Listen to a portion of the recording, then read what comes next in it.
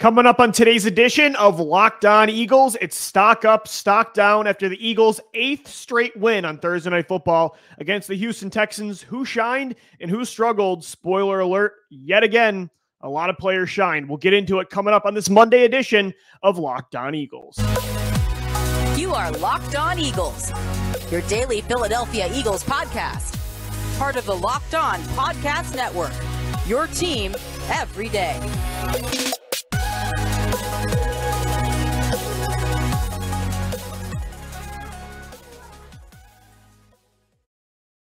We thank you so much for making Locked On Eagles your first listen each and every day. Welcoming Eagles fans to a Monday edition of the show. Today's episode is presented by Prize Picks. Prize Picks is daily fantasy made easy. Pick 2 to 5 players, and if they score more or less than their Prize Picks projection, going up to 10 times your money on your entry. First-time users can receive a 100% instant deposit match up to $100 with the promo code LOCKEDON. That's prizepicks.com, promo code LOCKEDON. I'm Louis DiBiase. You can follow us on Twitter at LockedOnBirds and at DiBiase LOE. And you can find our show Monday through Friday on all podcast platforms, on YouTube as well. The Eagles are 8-0 for the first time in franchise history. They remain, and they're only for the rest of the year, they're going to be the only undefeated team left until they finally lose. When that's going to be, I'm not so sure. This Monday night, they have the Washington Commanders. Taylor Heineke, it's a different looking team with Heineke under center as opposed to Carson Wentz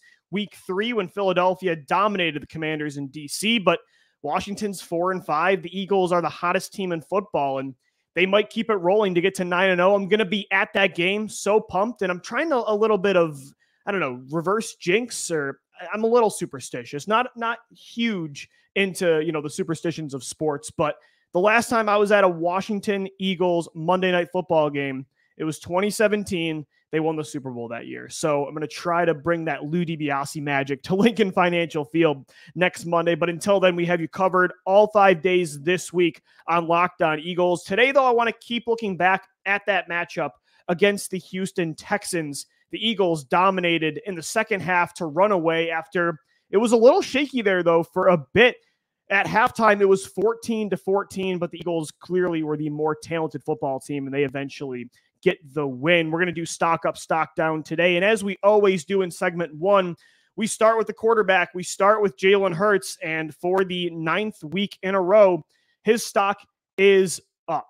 Jalen Hurts, not only is his stock up, but after watching Josh Allen this week, after watching Patrick Mahomes, look, they are still better players than Jalen Hurts. They are the 2 best quarterbacks in the entire NFL. But right now, through 9 weeks of the 2022 NFL season, I think Jalen Hurts is your MVP. He is an elite quarterback leading the only undefeated team in football. To me, he's the most valuable player. And unlike Josh Allen, unlike Patrick Mahomes, he hasn't had any hiccups yet. He's on pace to have more yards than all but 3 MVPs. Matt Ryan in 2016. I should go back to Peyton Manning in 2013. And then also you have Patrick Mahomes in 2018. Outside of those 3 players, Jalen Hurts, total yards from scrimmage, he's on pace for 5,034 total yards. That's more than other MVPs that have made a similar impact through the air and on the ground. Lamar Jackson in 2019, Cam Newton in 2015. He has made a bigger impact based on numbers, and he's atop the league in pretty much every category. Explosive plays, turnover differential, completion percentage. He's a top 2 passer, according to Pro Football Focus. He's the best graded quarterback per PFF, throwing past the sticks. He's a top 2 passer in passes 25 plus yards downfield. He's atop the league in pocket passing. I think right now, Jalen Hurts, after watching football yesterday and Sunday, yes, is Josh Allen a better football player right now? He is. Is Patrick Mahomes a better quarterback than Jalen Hurts? He is. But Jalen Hurts through 9 weeks of this season is the MVP. And I've been getting some tweets this morning after making that claim, and people saying that, he's almost like a system player compared to those other guys because of how good the Eagles roster is and the scheme. And look, I totally agree. Jalen Hurts has one of the best support systems in the entire NFL this year. But to call Jalen Hurts a system player, somebody had the audacity today to call him a system player and then say, how can you say he's the MVP when Tua Tagovailoa exists. Like, you're going to call Jalen Hurts a game manager pretty much, and then use Tua as a counter of who should be MVP. That guy is seeing a historic amount of spacing that the NFL has ever seen with Tyreek Hill and Jalen Waddle in that Kyle Shanahan-like offense. Jalen Hurts, yes, does he have an incredible system around him and weapons and the best offensive line and one of the most talented defenses? Absolutely. Does it make his job easier? Absolutely.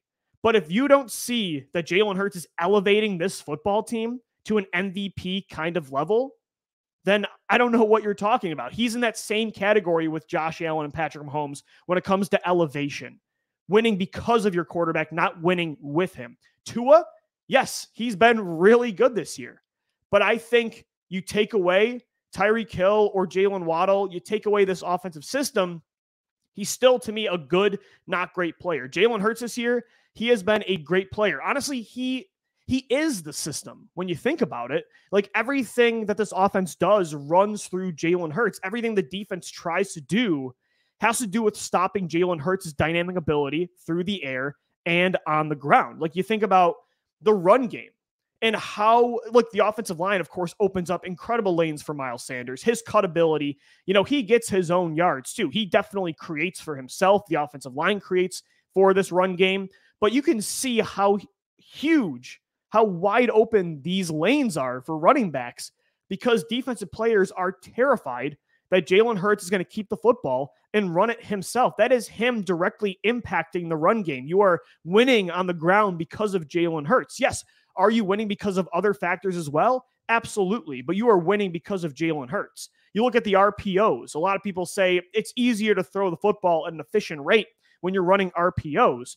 The thing is, RPOs only work if your quarterback makes defenses pay with his arm and his legs like Jalen Hurts does. Again, defenses are scared of Jalen's dynamic ability. He is affecting the defense within this scheme. The scheme is a scheme because of Jalen Hurts, not vice versa.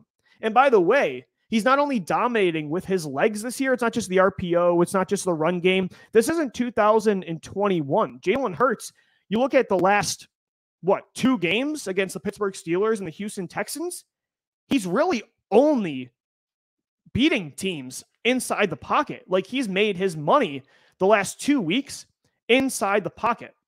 He's throwing guys open too. I mean, look at that game against Pittsburgh. Those 3 touchdowns to A.J. Brown were all atop the league when it comes to improbable completions. Those passes were money. They were right where only A.J. Brown could get it. Does A.J. Brown make it easier? Of course he does. But Jalen Hurts this year, if you don't see that he's elevating this football team to an MVP-like level, I'm not sure what we're talking about. Stock up to Jalen Hurts this week and stock up all season. If you want to throw the, strength of schedule thing at you too, when it comes to Jalen Hurts, just look at that game against Dallas on Sunday Night Football. That's they are 6th overall this year when it comes to the least amount of yards allowed across the league. They have the best pass rusher in football in Micah Parsons. They have Trayvon Diggs, who, although he gets kind of a bad rap because he's aggressive, I still think is one of the best, not just young corners in the NFL, but he's one of the best cornerbacks in all of football. And Jalen Hurts had one of his most efficient games through the air that night. Jalen Hurts, to me, I think, and you're seeing him now stop the blitz with his arm. You saw that against Houston time after time. I really think Jalen Hurts right now is the MVP of the NFL season. He's on pace again for 5,032 yards from scrimmage and 39 total touchdowns. That's more than 9 of the last 12 MVPs. Peyton Manning, Matt Ryan, and Patrick Mahomes in 2019 are the only players that had that kind of pace. More than Cam Newton, more than Lamar Jackson, more than the Michael Vicks of the world in 2010. All these dynamic mobile quarterbacks that also push the ball down the field. Jalen is on pace to surpass their numbers.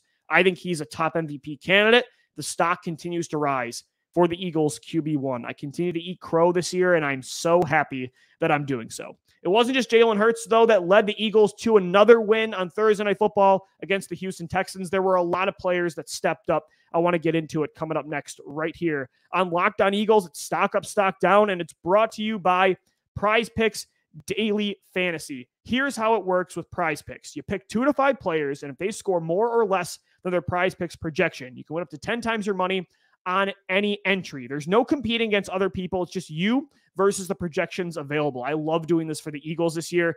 Pretty much every player that I've banked on outside of Quez Watkins. But if I'm going with Devontae Smith, A.J. Brown, Jalen Hurts, Miles Sanders, normally they hit that over on the projection. Again, no competing against other people. It's just you versus that projection. And you can bet on any sport you watch: the NFL, the NBA, MLB, NHL, PGA, college football, men's college basketball, women's college basketball. I'm going to keep going. Soccer, WNBA, esports, NASCAR, tennis, MMA, boxing, disc golf, Euro basketball, cricket, and more. Entries can be made in 60 seconds or less. It's that easy, safe and fast withdrawals as well. Currently operational in over 30 states and Canada. Download the PrizePicks app or go to prizepicks.com to sign up and play daily fantasy sports. First-time users can receive a 100% instant deposit match up to $100 with the promo code LOCKEDON. If you deposit $100, PrizePicks will give you $100. If you deposit $50, PrizePicks will give you $50. Don't forget to enter the promo code LOCKEDON at sign up for an instant deposit match up to $100. We thank PrizePicks Daily Fantasy for sponsoring Locked On Eagles today. I'm Louis DiBiase. This is Locked On Eagles, a Monday edition of the show. Thank you so much for making Locked On Eagles your first listen each and every day. Make sure your second listen is the Locked On Sports Today podcast. From the games that matter the most to the biggest stories in sports, go beyond the scoreboard and behind the scenes with local experts and insight only Locked On can provide. Locked On Sports Today, available on this app, YouTube, and wherever you get your podcasts. It's a Monday edition of the podcast, and we are still recapping that big win on Thursday night over the Houston Texans to get the Eagles to 8-0 on the year, still holding on to that 1 seed in the NFC. The Minnesota Vikings, though, they did beat Washington, who the Eagles play this Monday night. So they're 7-1. The Eagles, of course, had that head-to-head tiebreaker, but they got to keep stacking wins. It's crazy that even at 8-0, they cannot get comfortable. We know this team won't ever do that anyway, even against a team like the Houston Texans. Although it felt like they were kind of sleepwalking for a bit, they did not overlook an inferior opponent, and they got the win. Of course, stock up to Jalen Hurts, who I think through 9 weeks of the season should win MVP. He also, by the way, didn't mention it in segment 1, but he has that whole storyline the NFL loves of that year 2 starter breakout. He's in his 3rd year in the NFL, but it's his 2nd full year as a starter.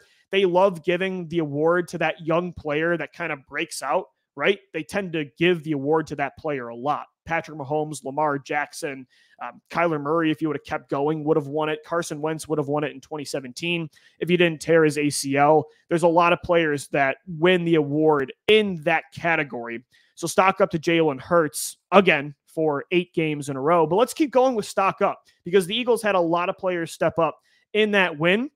And to me, on the offensive side of the football, the second most impactful player outside of Hurts, who was dealing inside the pocket against the blitz, down the field, he was so accurate. Dallas Goedert, though, was the guy on the other end of most of those throws. Dallas Goedert with a season-high 8 catches for 100 yards and a touchdown. It was his first 100-yard game on the season. He was close against Arizona, 95 catches on 95 yards on 8 receptions. But this was his big breakout game. You know, everybody, it feels like in this offense has had their huge game, right? Miles Sanders against Jacksonville. A.J. Brown's had 2 now. Week 1 against Detroit and week 8 against the Pittsburgh Steelers. So, you know, he blew up. Sanders blew up. Devontae Smith had his game, if you will, against the Washington Commanders week 3. Dallas Goedert, he has been one of the most consistent players on this team all year, almost quietly so, how consistent he's been with 521 yards this year on the season, on pace to surpass 1,000 yards for the first time in his career. He's been good, but he hasn't had that huge, massive performance some of these other players have. He did that against the Houston Texans. Again, 100 yards on 8 catches and a touchdown. He's just been, again, consistently one of the most underrated offensive skill position players in the entire league.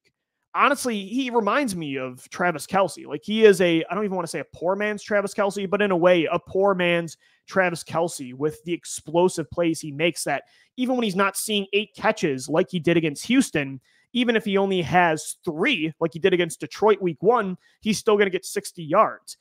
Even if he gets 5 catches like he did against Jacksonville, he's still going to rip off 14.4 yards per reception for 72 yards on the day. He's been so efficient. And now you saw the volume increase against Houston, and Goedert made the Texans defense pay. Dallas Goedert has been so good this year. It's crazy, too, that he's on pace for almost 1,000 yards when he's only 7th in targets this year among tight ends, but he's 2nd in the league at that position in receiving yards. He is, to me, one of the most underrated players in football. By the way, only TJ Hawkinson as a starter is averaging more yards per reception with Goedert at 13.3 on the year. I don't think people truly still appreciate, I know Eagles fans do, but across the NFL, I don't know if people still truly understand how good Dallas Goedert is. And to go from Zach Ertz to Dallas Goedert, an abundant of riches, if that's the right way to say that phrase, I'm not sure, but it's a luxury to go from Zach Ertz, the best tight end in Eagles history, to now Dallas Goedert, who knows at the end of his career, he might steal that mantle from Ertz. Dallas Goedert blew up against Houston. His stock is absolutely up. And this guy didn't blow up the box score on Thursday against Houston, but stock up to Brandon Graham. Brandon Graham, by the way, was the reason Chauncey Gardner-Johnson had his league-high 5th interception of the year in that game. Brandon Graham pressured Davis Mills, made him step up and force a throw over the middle. CGJ was there to make a great pick, but Brandon Graham consistently was hitting home to Mills on Thursday night. I thought even before that against Pittsburgh, he was consistently getting to Kenny Pickett on the edge. They were using him more inside as a pass-rushing defensive tackle. Brandon Graham has been such an effective fastball off the bench this year. And what I love about BG, and we all know this, but he is such a team-first guy. I just think he loves being a Philadelphia Eagle player, that he's willing to pretty much put up with whatever. And even though he's in his 30s now and he's coming off a torn Achilles, he doesn't have a lot of leverage in a way to be upset when they bring in Robert Quinn and Hassan Reddick and pretty much move forward with the future, featuring Sweat and Reddick on the edge. And, he's reduced now to a rotational third defensive end. And then you add Robert Quinn, but Brandon Graham just keeps supporting everything the team does.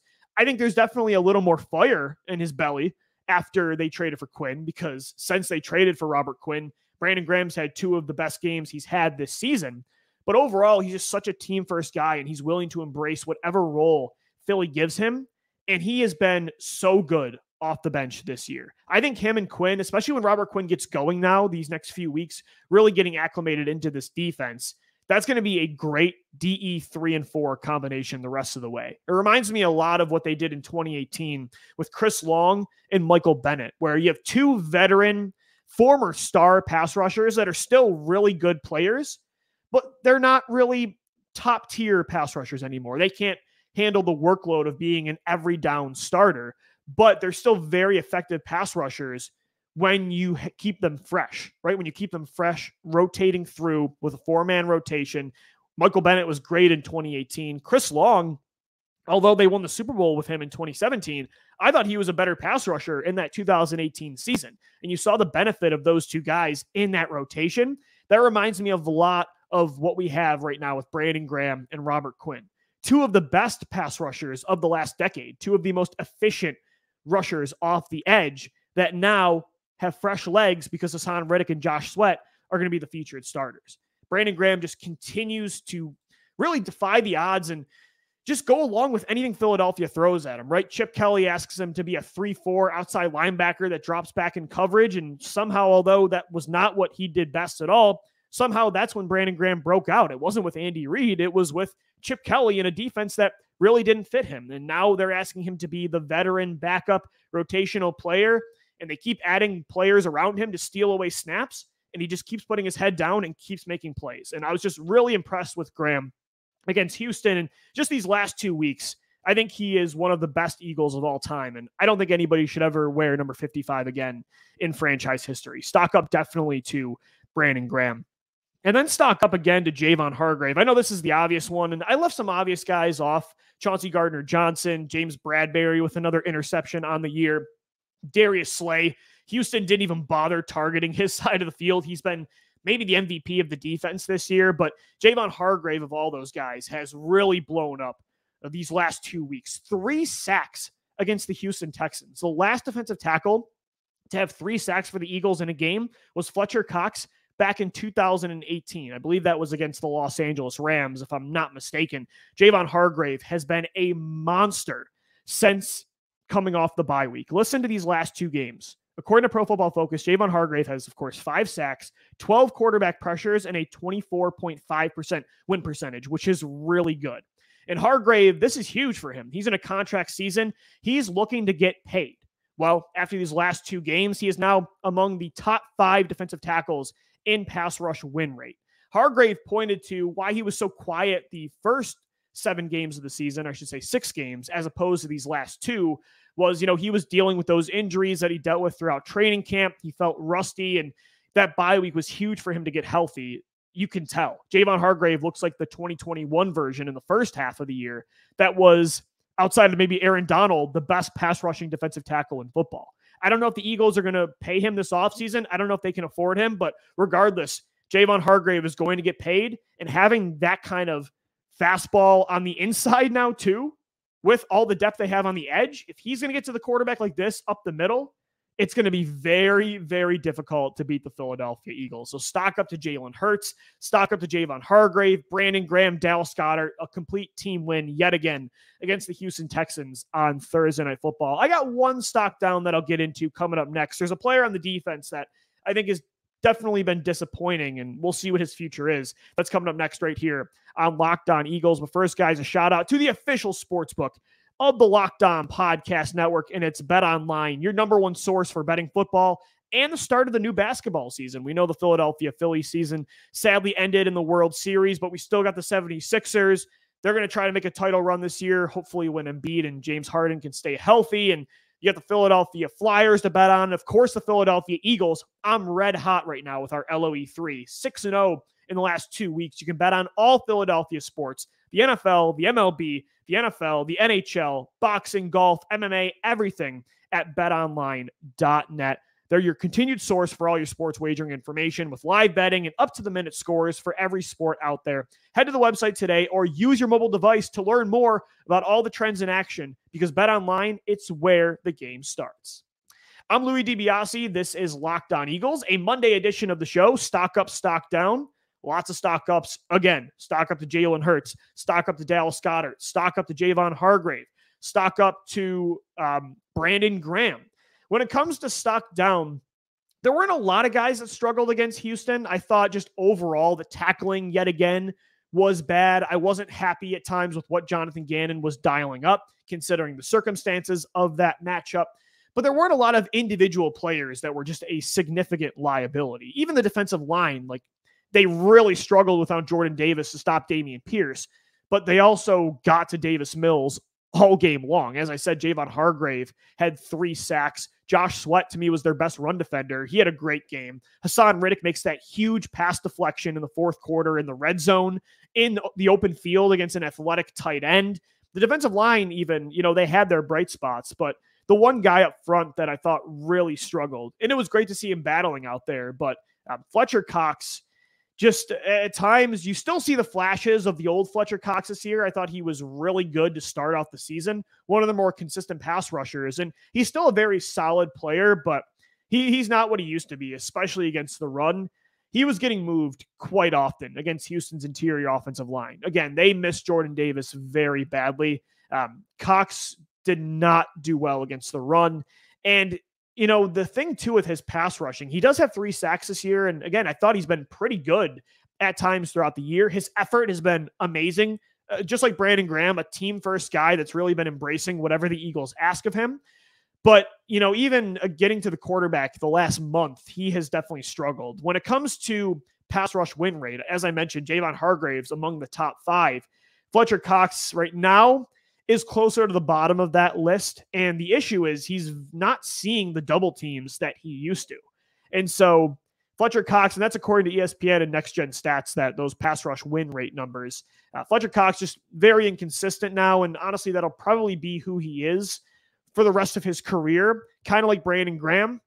He's not going to be an every down player, but if he's your second or third defensive tackle, you could still do a whole lot worse. Heading into the season, because of how hot he finished the year, I thought that maybe, and they might still, because of price, Javon Hargrave is going to command top dollar as opposed to Fletcher Cox. Maybe you still keep Cox as a rotational piece with Davis, Milton Williams, Marlon Tuipulotu, maybe a draft pick.